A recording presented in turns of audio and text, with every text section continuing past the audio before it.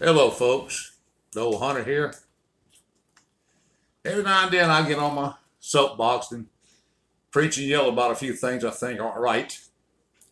But it's only just my opinion. Nobody has to agree with me, but it's how I feel.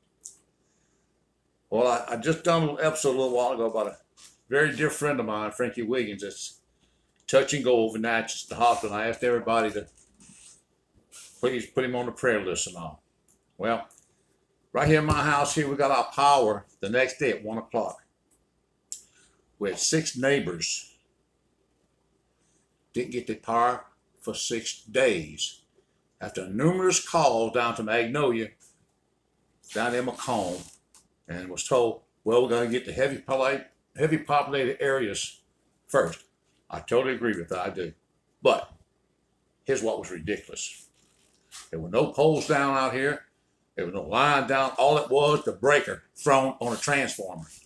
It takes about 20 minutes to come out here with a hot stick and set the damn breaker. And these people don't without power for 6 days.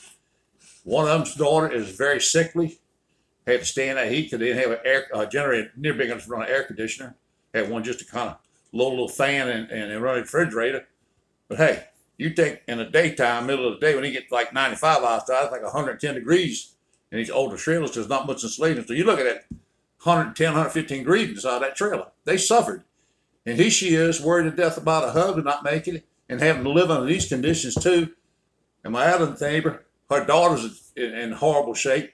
And the same thing with her, having to suffer like that, and there was no reason for it. None whatsoever. They could have sent somebody out here. I know they wouldn't. Everybody wasn't tied up 24 hours a day. They had somebody they could have spared for 20 or 30 minutes to come out here and set that breaker, because that's all it was. Now, I think that's bull. As much as we pay for electricity and all like that, I don't like that service at all. I don't like it. I don't know how the rest of you people feel.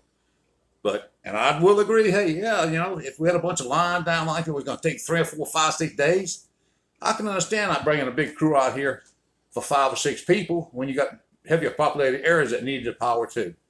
But under them circumstances, they were told from day one, because electricians come out here and looked at here, y'all breakers thrown, that's what's wrong with your power.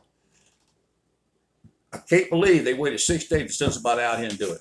And the young man that come out here and do it, he apologized to my neighbor. He said, this should have been done right off the bat.